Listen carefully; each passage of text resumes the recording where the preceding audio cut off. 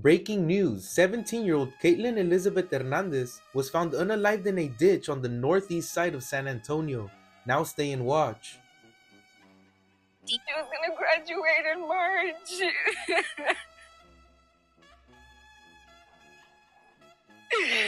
And now we have to bury her. This is 17-year-old Kaitlin Hernandez in her cap and gown, a symbol of a young girl with her whole life ahead of her. She wanted to be a veterinarian. That opportunity they took away from us. Her aunt, Crystal Rodriguez, is still trying to process what happened to her niece. Investigators say Kaitlin had left Tuesday with a man from the neighborhood and never returned. Around 11:30 Tuesday night, the family reported her missing to police.